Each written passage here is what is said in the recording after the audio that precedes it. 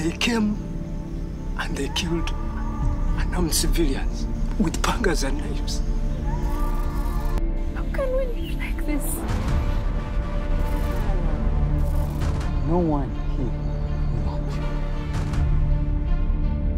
Ng'ennaku z'omwezi mukaaga omwezi ogwokubiri mu mwaka ogwa 1981 ekibinja ky'abalwanyi ky'abantu 49 nga kiduumirwa General Yoweri Kaguta Museveni basalawo ne benganga enkambi y'amagye eya Kabamba esangibwa mu disitulikiti y'e Mubende nga beeyambisa emmundu 27 ze baali balina. And all we have is 27 guns, 41 men. Luno lwe lwali olulumba olwatandika kaweefube w'okulwanyisa gavumenti ya Apollo Milton Obote ey'omulundi ogwokubiri ng'olutalo luno lwakazibwako Uganda's Liberation Struggle.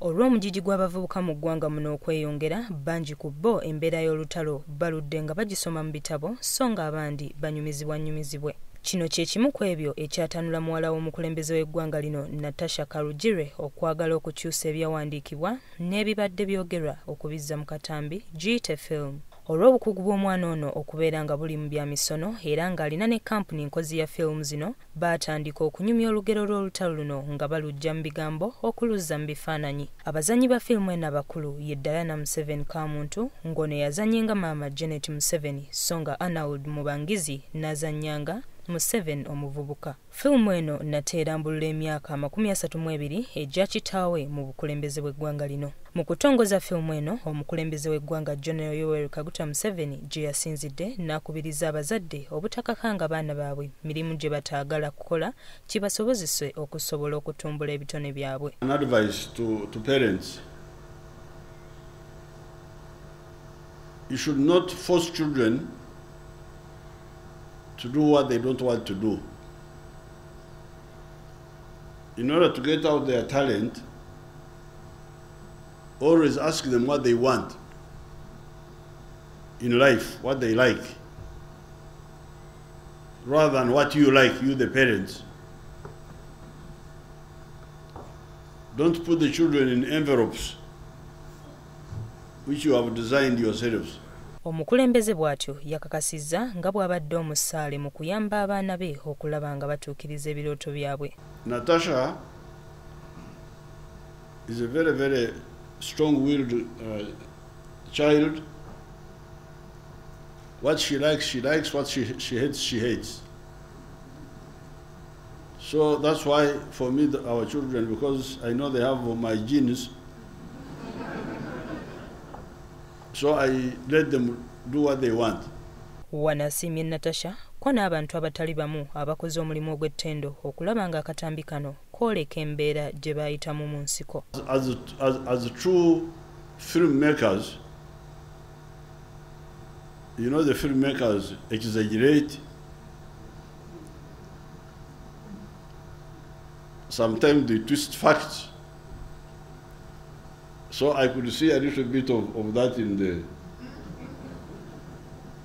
the film, but this is the job of all filmmakers. Mu kwogera kwe, Natasha yagambye nti ke kaseera k'omwana w'omuddugavu okusitukiramu okulaba nga batuusa obuweereza obw'enjawulo eri bannansi bave mu kulinda bakyeruppe okubakolerera. It is time to remove the clamps from our mouths and from our spirits.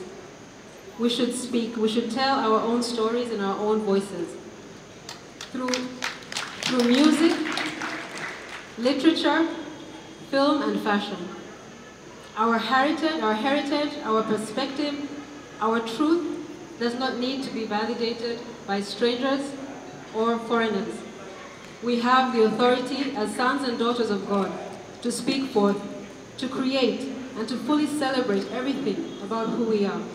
Mu bantu ko n'ebitongole ebyenjawulo ebyasiimiddwa mu kulaba nga akatambi kano kavaayo bulungi, mwe mwabadde n'ekitongole ky'amawulire ekya UBC giyite Uganda Broadcasting Corporation nga kino kyakola kinene mu kuwaayo ebimu ku bifaananyi ebyeyolekedde mu katambi kano ng'akulira ekitongole kino Wilson agaba bwannyonnyola. UBC batwebazizza kuba ebifaananyi ebimu ebyabaawo edda baabijja ku UBC kuba UBC yeyina archives oba yeyina ebyafaayo ebya Uganda ebiweereza ku mpewo ne TV.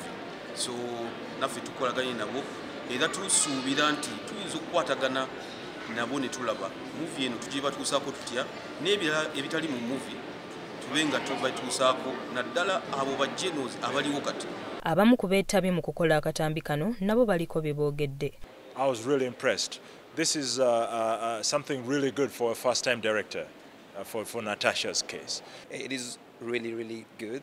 Like, I think it takes the cinema production in Uganda to a whole new level. Kano ke katambi akasookedde ddala okufulumizibwa akooleka embeera y'olutalo olwaleeta gavumenti ya LRA mu buyinza. Ndiva era Nandago ne Jamil Sekajja ku Rasta TV ag'enkizo ku 3.